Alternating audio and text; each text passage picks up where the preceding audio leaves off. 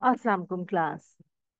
In this lecture, we will discuss problem number 10.2a from Financial and Managerial Accounting book written by Williams Haka Bettner. We have given different items related to liabilities, and we are going to classify the mix of liabilities into current liabilities and long-term liabilities in this lecture. So let's begin with Excel sheet.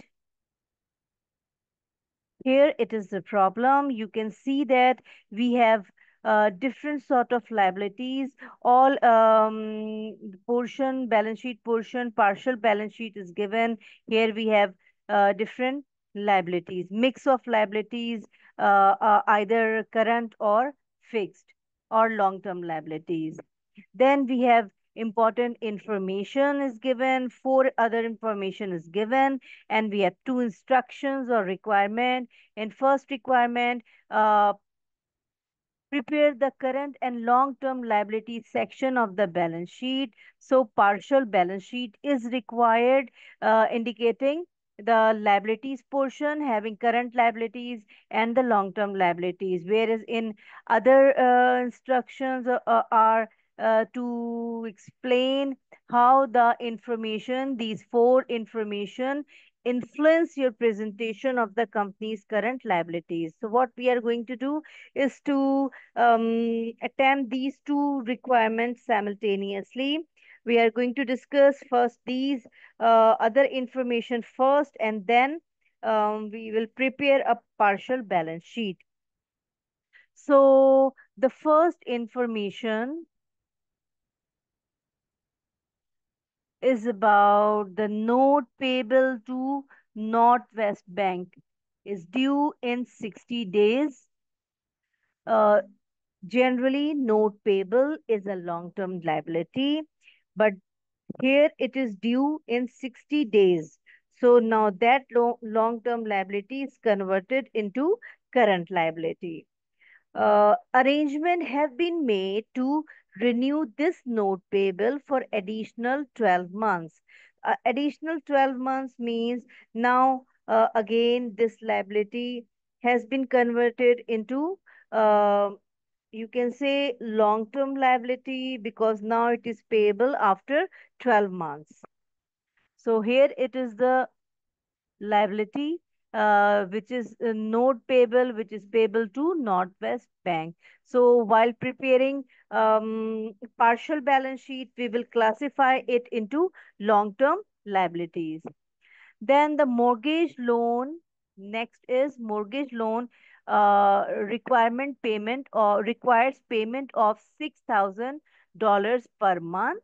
And amortization schedule shows that its balance will be paid down to $739,000 by December 31st, 2012. So this mortgage note payable is $750,000 at the start of the month or at the end of the previous year. So you can say that the difference between two amount means by deducting 739,000 from $750,000, the difference is 11,000. So this 11,000 represent current portion of the long-term mortgage note payable. So this $739,000 will be recorded on in long-term liability section, whereas the difference between these two, which is 11,000, that will be recorded in the current liabilities. The next is accrued interest on mortgage note is payable. Payable is paid monthly. So interest is paid monthly. So interest payable as interest is paid monthly. So this interest is the current liability. So we are going to record accrued interest in the current liabilities section. Then the company has been sued for $100,000 in a contract dispute. This is not possible. It is not possible at this time, however, to make a reasonable estimate of the possible loss, if any, that the company may have sustained. So, in this case, you can say this loss is a contingent loss, and as no reasonable estimate can be made of the loss incurred, so this loss contingency does not meet the criteria for accrual. So, this loss is not going to be recorded either in the current liabilities as well as in the long term liabilities. It will be disclosed in the um, notes to the financial statement, but it should not be shown as a liability. So this will fulfill the disclosure requirement only. So now what we are going to do, we are going to prepare a partial balance sheet.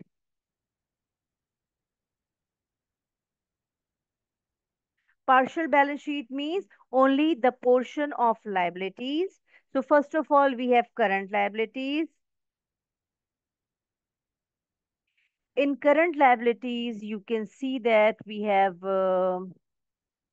income tax payable is the current liabilities, accrued interest and payroll taxes are current liabilities, mortgage loan is a long-term liabilities, accrued interest is also a current liabilities, trade accounts payable is always a current liabilities, unearned revenue income, unearned revenue is also a is always a current liabilities, whereas this potential liability in pending lawsuit is just it should be represent in disclosure, or you can say notes to the account. So this is not going to be recorded either in current liabilities as well as in long term liabilities, whereas you can see that note payable to Northwest Bank, it will be recorded on long-term liability side. Mortgage note payable is again a long-term liability, but the amount will be changed from 750 to 3 $739,000. And then we have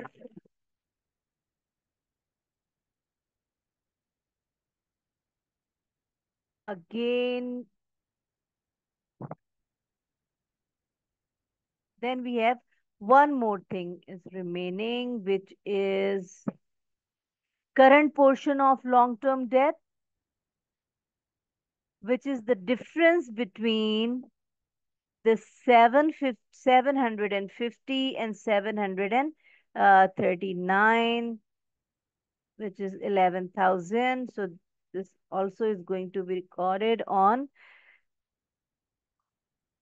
current liability sides. So income taxes payable amount is, here it is, $40,000. Accrued expenses and payroll also is a current liability. Accrued and payroll taxes, $60,000.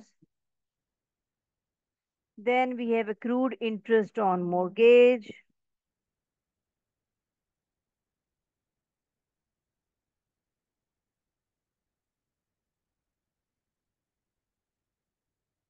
which is $5,000.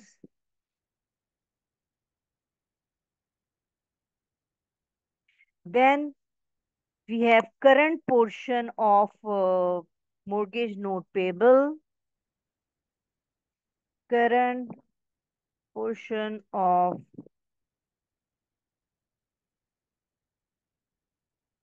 which is 11,000. We have just calculated it, 11,000.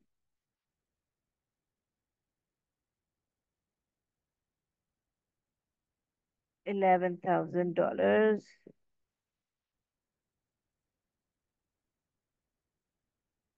And how we calculated this amount? We deduct $739,000 from $750,000. And then trade accounts payable is remaining. So trade accounts payable, it is also a current liability.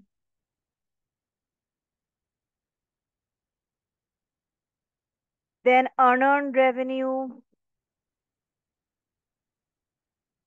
it is also a current. It is also an current liability, which is the current liability, which are $15,000. So total liabilities, total current liabilities are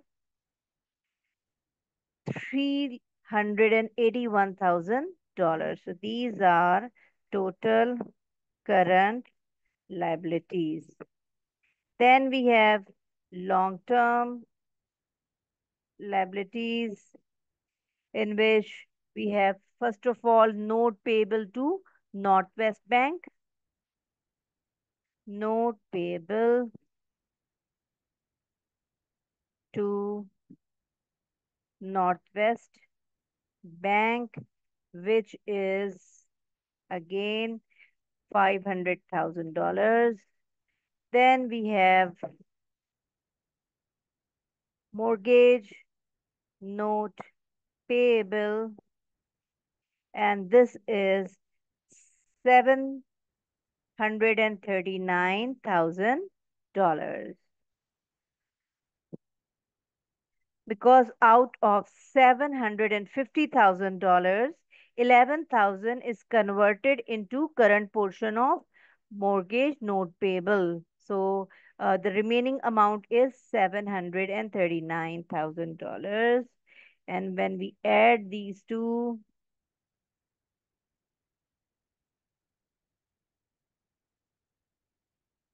so these are total long-term liabilities, and the total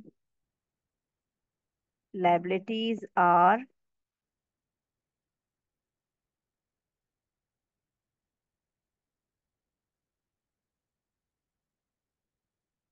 you can say total liabilities are 381,000 plus long-term liabilities, which is $1,239,000. $1,239. So here it is.